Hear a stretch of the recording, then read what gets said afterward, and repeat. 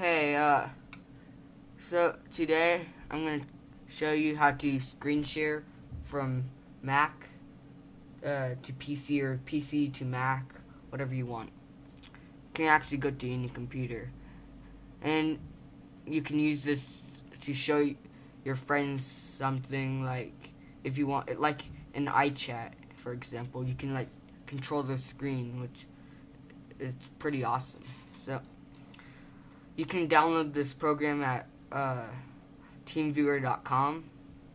We already downloaded it, so here we go. So once you download it or open it, you should get this screen. On the left side, it says "Wait for session." It says your ID and password. It generates a new password every time you like, let's say, quit out of this. It'll generate a new password for you, so you don't have to worry about stupid people typing in this password trying to get into your computer and control and annoy the crap out of you.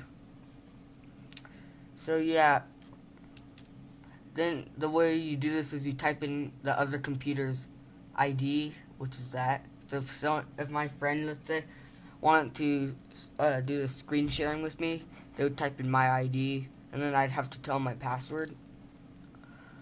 So I'll press connect to partner. Okay, and I'll ask for a password. You have to ask your friend for the password.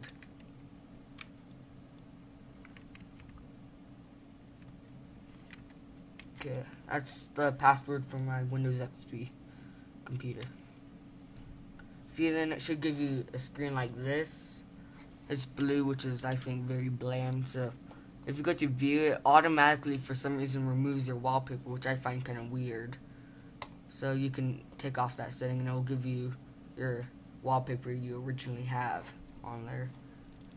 And yeah, so this is pretty much it. You can open up programs, and you have the original cursors and all that.